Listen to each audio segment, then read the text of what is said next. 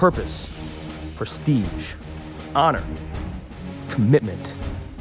A lot of people join the military to do something with their lives, something bigger than themselves. But when their military career comes to an end, finding a similar sense of direction and esteem in the civilian world can be daunting, to say the least. But there's a place in Hyde Park, New York, that's been serving up one of the most prestigious senses of purpose in the world since 1946. And guess what? It's gourmet. An army marches on its stomach, but the military ration has never tasted this good. I'm August Donnell.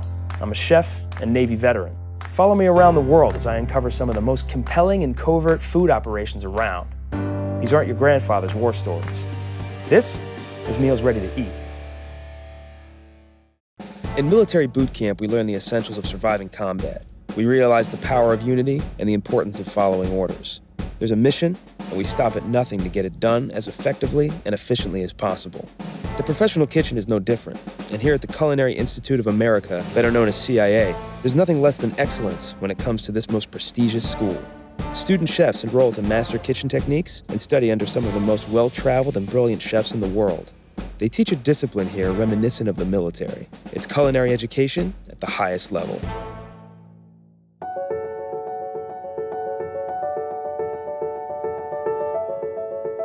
CIA was actually created to educate veterans coming back from World War II. You've got a lot of veterans with military skills, but no job skills. And in 1946, we were created to educate veterans in cooking. I think folks from the military have one basic advantage already. They're more disciplined, they're more mature, and they come here for a purpose. You know, you've got someone who's spent typically a great deal of time being organized and regimented, and cooking is regimented, it's organized, and it's easy for a veteran to come into this environment and want to do better, and you can see, you know, how to progress and achieve higher goals, and this profession allows for a lot of that. You know, when they come in on day number one, they look at me and that reminds me of deer looking at my headlights. But when they're finished here, just like a boot camp, chest high, they start marching, they no longer mosey around. There's a sense of urgency there, there's a sense of belonging. They know what they're doing, and you can see them walking through the halls with a sense of pride, and that's what we're trying to develop here.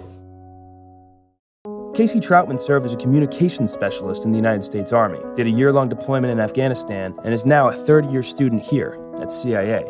Casey is rapidly approaching the culmination of his training and transition into the professional culinary world. With a recent internship at the 3-Michelin-star restaurant, 11 Madison Park, Casey is already harnessing the values he learned in the military and here at CIA and applying them to his work in the kitchen. Deb Dexter served 26 years in the United States Air Force and recently retired as lieutenant colonel. Now, with a history of holding exorbitant amounts of responsibility, Deb is seeking a career that can marry her mastery and decision-making with her affinity for artistic expression. While I was getting ready thinking about retirement, I was trying to figure out, how can I continue to give back to my country? How can I continue to make a difference? A lot of veterans get out and they don't know what their direction is, you know? It's not easy to transition to find that fulfillment. I think that is really hard for most of us. Even though we're not wearing the uniform, we're craving and we want that next step in our life where I'm waking up tomorrow morning, how am I making a difference? Where am I contributing? Who am I affecting? And for me, I've already had 2 jobs and here I am. And I'm hoping that this path that I'm taking, I'm hoping that I am able to make a difference with veterans. I think a lot of veterans get out and they're searching to find that kind of intense sense of purpose and drive that we have in the military, and something about CIA embodies that. And the pride that you take, the uniform, and the skill set. You weren't a cook in the Air Force? No, I wasn't. My career field was acquisition and space ops. I kind of joke with some of the students that I'm really an airman basic. You know, like my rank is irrelevant and I'm starting off as the one striper who's just constantly trying to learn and catch up. Only the teacher is addressed as chef. It takes dedication, passion, and countless hours of refining technique and culinary knowledge to earn the title of chef. It's a process not unlike that of achieving rank in the military.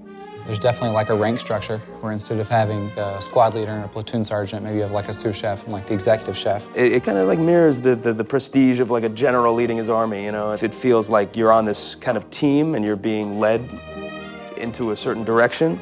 The service industry and cooking specifically, I think that a lot of times it's about doing something nice and doing something well for someone else. I think that's really important. I think that's actually one of the most important things about what we do here. I mean, for me, just coming into a kitchen every day and practicing the same skill set over and over and over again, just trying to get one step closer to unattainable perfection. But then by the end, like, you're excellent at it. And I think that that's one of the reasons why I came here, is I think that every day you actually are cooking. Every day, you know, you get actual experience with all these different ingredients. It's not just, you know, theory.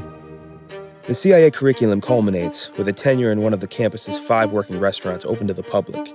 A busy lunch service is like battle, bringing the line of culinary warriors together in their mission of delivering well-timed and delicious plates of food.